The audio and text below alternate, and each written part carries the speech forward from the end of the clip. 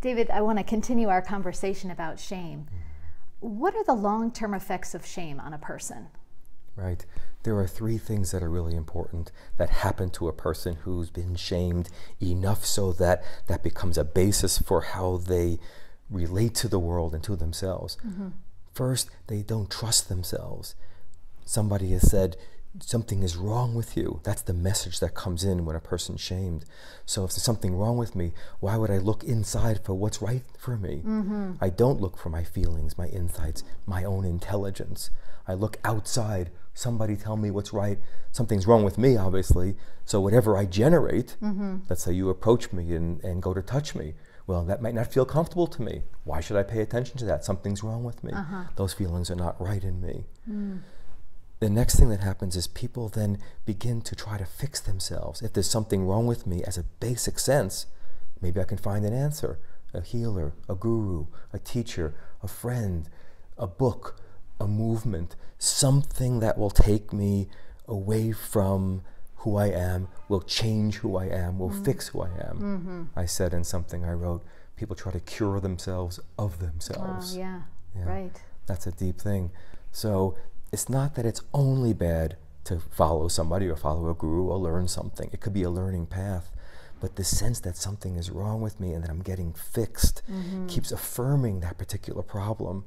And I never get out of it. I never find the source of my own life force and follow it. And then the last thing that happens is people become unprotected. They don't protect themselves. Because when something happens to me or something feels unsafe, I don't think you're dangerous. I think I'm reading the signals wrong. Because my inner authority, my inner, what do you want to call that, compass is not working, I think. So whatever happens when you seem sort of dangerous, I discount myself, and therefore I'm open to being hurt. So people get into relationships that are hurtful over and over and over. And rather than say, that's a hurtful person, they say, why do I do that? What's wrong with me? Why do I have these patterns? Why am I so sensitive? I don't think you're dangerous. So then what can people do to prevent themselves from being shamed? When I teach, I offer people what I believe is the #1 priority. There are many things, and that #1 priority is to rebuild, reconnect with one's deepest sense of self, the part of oneself that tells you what's right and wrong. Because the shame has come in, I've disconnected from that. Now I need to reconnect people with that, so that when you do something, I trust what I feel. I trust what I see. I trust what I know. I believe my thinking, my mind is a good one. It's working well. So I don't discount all that. So to help a person have that connection then makes them, it's like an immunity to what comes in that tries to move me in directions that are not right for me.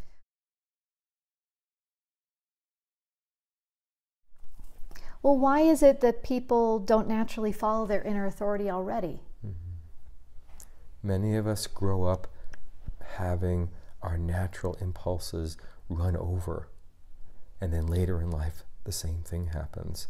So if you get frightened, someone says, fear, that's not a good thing, get over your fear. Let's do something to calm your fear, as opposed to maybe you're afraid for a reason. Or if you get angry, the culture itself has a large anti-anger message. So you shouldn't get angry, even though I did something that hurt you, and in anger is a natural response. You think, I shouldn't be angry.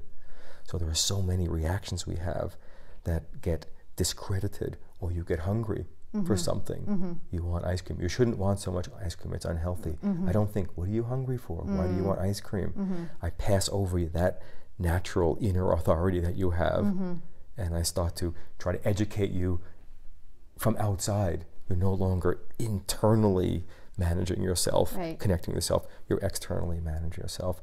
So when that happens for a lifetime, from when you're young and you're acting certain ways, you begin to unzip yourself in a way, and then you're opened up to whatever I put in there.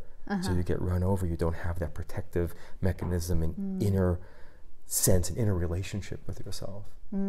A lot of people, I think, will be happy to hear it's okay to want ice cream. Exactly, ice cream, whatever we want. It doesn't mean we should eat and drink all those things. It means that the things that come up with in us, like a hunger, hunger for relationship, a hunger, you shouldn't need a relationship now, you should love yourself before you love other people. There's so many messages. Some of them are good for moments, but they all disconnect us from learning and relearning to connect with myself and follow my own self. Makes so much sense. We want to let people know if they're interested in learning more, they can visit your website at davidbedrick.com and click on events to see what upcoming classes you're teaching. And they can also join your mailing list and receive a free ebook on diets and body image. Great, and I'm going to be doing classes probably once every month or two on shame, so people will find those in the events as well. Wonderful, thank you. You're welcome.